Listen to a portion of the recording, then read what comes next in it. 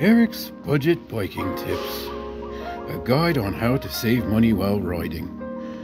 Getting into riding is costly, so saving money after that is key. Testing the reliability of your bike is important to saving big. There are two ways to do this, uncalculated or methodically. We shall begin with a methodical approach. That's rough.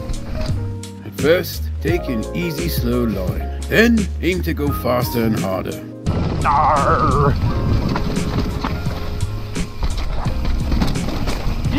That was much closer, but not quite there. We can do better.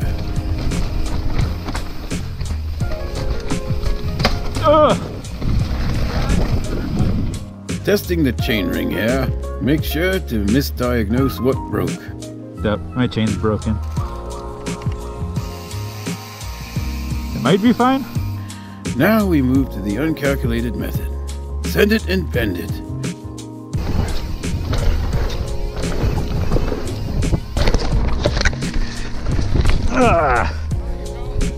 This was meant to test the brake lever to see if it needed upgrading. It failed!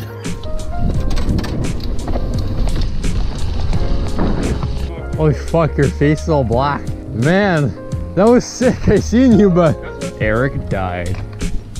Yeah. And I probably need a new front brake hose.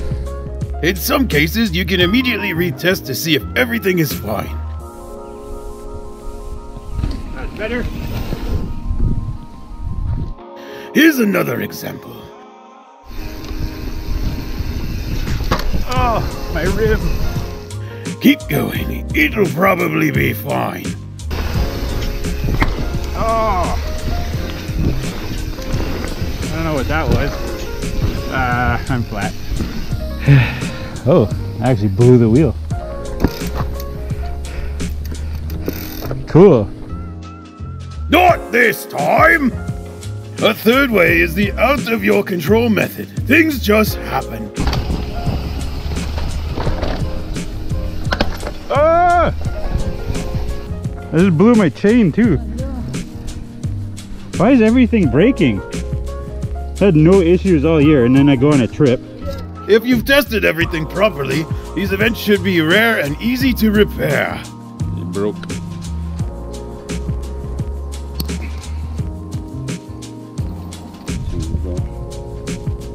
There it is. After all this knowledge, you can actively prevent damage to the components that can't take a hit while you're not worrying about the ones that can. Ow. Fuck's sake. Oh, my bike. Eric mostly manages to hold his bike off the rocks as he's falling to prevent maximum damage. Kinda. A little. Perhaps. This has been Eric's Budget Biking Tips.